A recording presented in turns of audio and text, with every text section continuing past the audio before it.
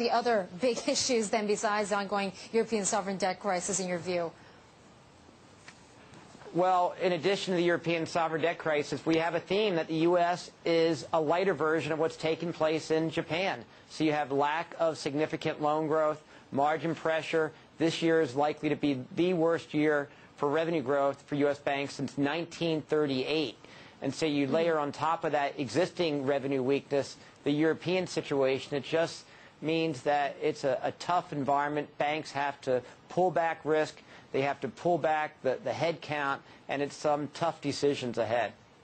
Okay, so Mike, you have some banks that you rate as an underperform, some you rate as sell. What's the difference in your view between the underperformers and the ones that you sell off? Well, this is a big risk-off environment, and I'm following that through with my bank recommendations. I think we need to go for the highest quality banks. Those are the ones where I might recommend, and then the lowest quality banks are the ones I'm recommending to sell. But in aggregate, I'm still a net seller of banks. I'm still underweight banks, and I would kind of go into a bunker and come out when the conditions get a little bit more settled. Okay, so I'll talk about the ones that are outperformed because those are a few and, shall we say, select. Goldman, Wells Fargo, State Street, and PNC. What's your view on these? Okay, well, I'm taking Goldman Sachs over Morgan Stanley. Goldman Sachs has had more management stability, a consistent strategy, and they've handled risk very well in different environments. Back in 2008, they got it more right than any other big bank. They pulled back risk a couple quarters ago to the lowest level in 5 years. So they are seeing more, and they're just pulling back, and I like that more defensive posture. So that's one.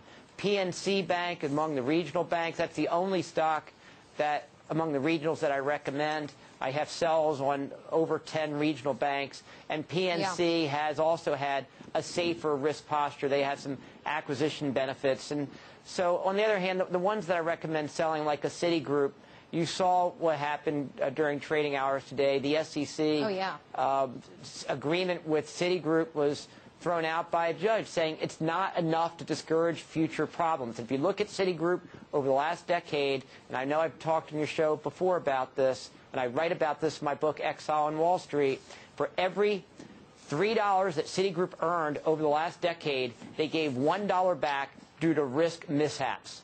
And then they had the issues with the Japanese private bank, Enron, WorldCom. You had analyst conflicts of interest. You had the whole mortgage crisis. They've had a major risk management problem almost every year for the last decade. And here, this was going to be a $285 million fine. What's another 3% on top of the $11 billion they paid for the last decade? So in an environment when risk is as high as it is now, a company that hasn't managed risk well, that's one that I do not recommend.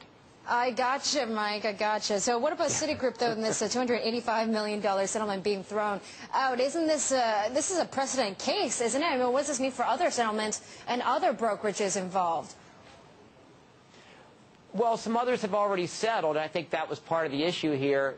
Goldman Sachs had settled for more, and the Citigroup situation has the potential to be more egregious than even the Goldman case, which was in the headlines a lot over the last year. So I think the message being sent, though, is it's not simply enough to pay a little fine and say that's going to discourage future bad behavior. In fact, that's one reason why I wrote the book, because some of the same abuses that I've seen over the past 2 decades of my career continue today, even after the crisis. Okay. Mike, always good to see you. Thanks for joining us this morning. Mike Mayo of CLSA.